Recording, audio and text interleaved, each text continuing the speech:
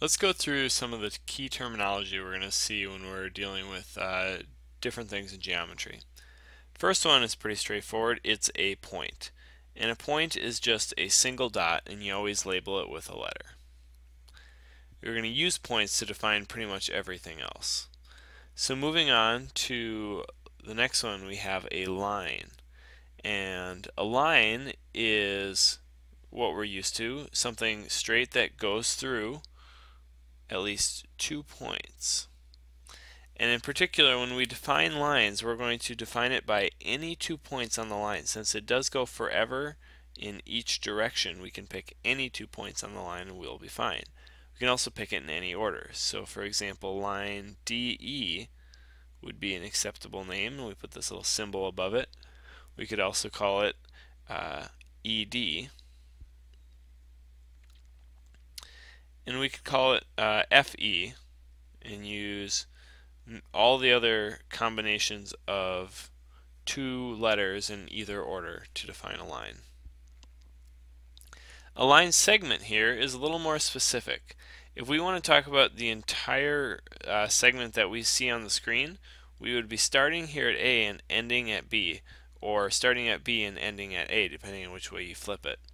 But you cannot define it by saying AC, for example, because C would cut the segment short, and you don't want to do that. So if we were to name this, we could call this AB, and we're actually going to leave it without any lines on top, just because that's the way you will see line segments typically written in this course, in the homework packet, quizzes, tests, and things like that.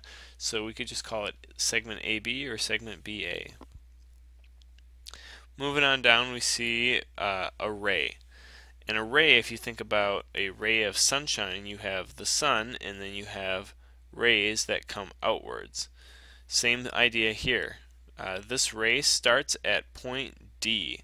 So you have point D as the start, and then it goes outwards forever in this one direction. We could call it ray DE with a little symbol here pointing in the direction away from the D. We could also call it DF because F is on the way out as you go away from D. So we call it DF. Now you could not call it ED or FD because by making it backwards it no longer, the ray would point the other direction. You also can't start it anywhere except D. You could not start it with F, for example. That would not work. Jumping down, we have collinear. Whenever points are collinear, there's a few parts to think about. The co means the together, and the linear means they're forming a line. So together, these points form a line. So if I were to draw 3 example points here, they would together be in the same line. So that makes them collinear. Next one is a plane. A plane is a flat surface, so you might even want to just list that out here. Flat surface. You might want to also say two-dimensional, 2D surface, like a tabletop or a floor or a wall. When you're naming a plane, we're going to get specific. There's a few different things you can do. You could call it plane F or plane P, or give the entire plane a single one-letter name. And it's not a point, it's just naming the whole plane. Another thing you could do is use points. And if you had some points on a plane, let's say A, B, and C, you could take those 3 points and call it plane ABC. And that would be one way to label it. The only rule with picking those points to label the plane is that the 3 points are not in a row.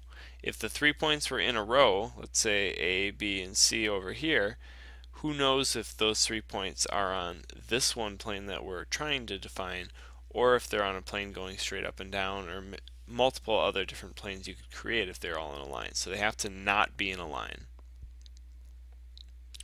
Coplanar is just taking what we talked about above and giving it a term. So when we have 3 points here, or any number of points that share the same plane, then they would be coplanar. So up there is a pretty good drawing of it, and if we were to write it out, it's points on the same plane.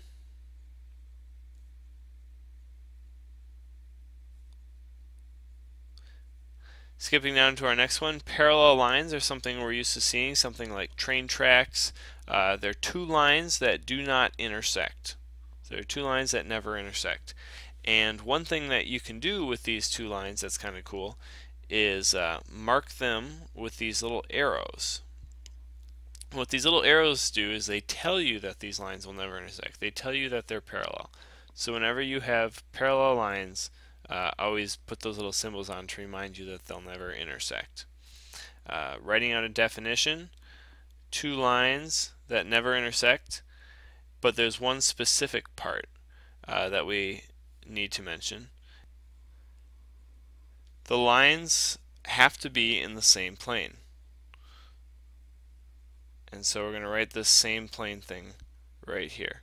If you have two lines that don't intersect, but they are in different planes, they actually is a term for that, and it's called skewed lines.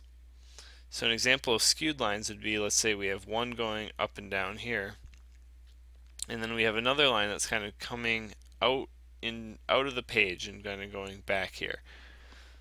This one line here will never intersect with this one if you assume that this is 3D space. Don't look at the picture as if it's flat, but look at this line as if it's going into space. They'll never intersect each other, but they also are not parallel. So when you have two lines that never intersect but are in different planes, then you have skewed lines.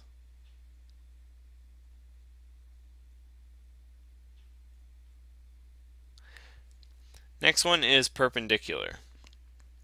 Now perpendicular lines do intersect, and in fact they intersect at a very specific angle. They intersect at a right angle or a 90-degree angle. So two lines that intersect or cross at 90-degree angles.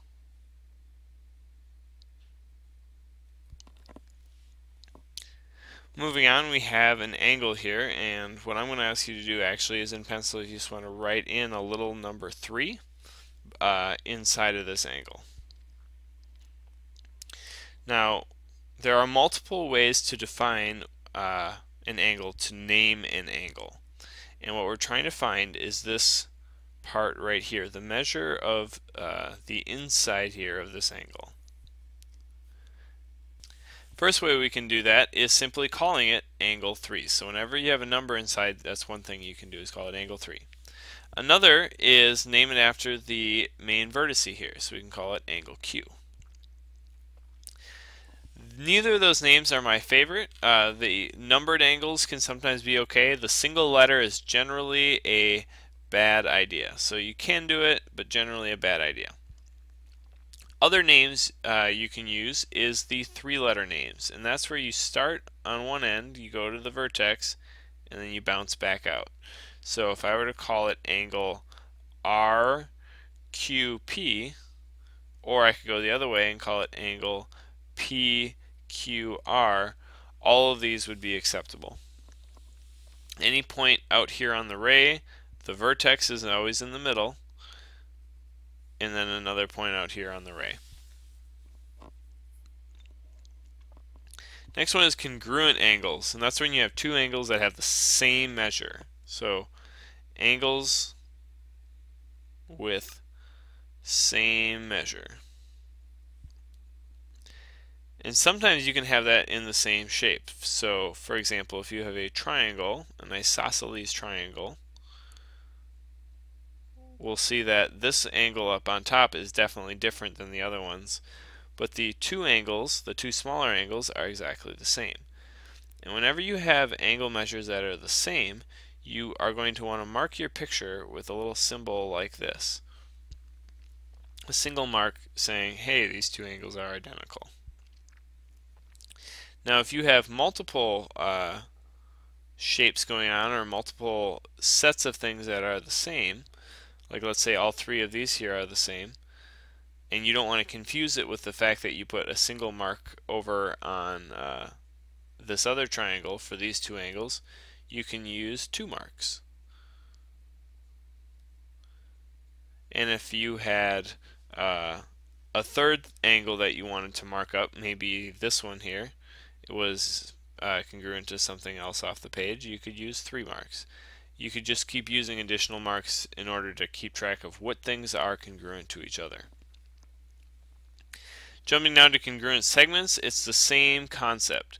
So if you have a segment here and another segment here, you can put a little mark in it in the side like this to indicate that those two segments are congruent with one another.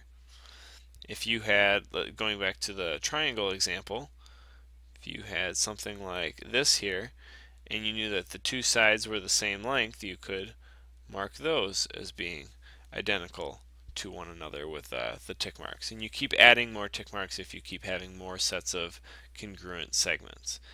The reason you always want to mark it is it helps you keep track of what you know for sure from your picture and what just kind of looks true. And that's the first section, definitions.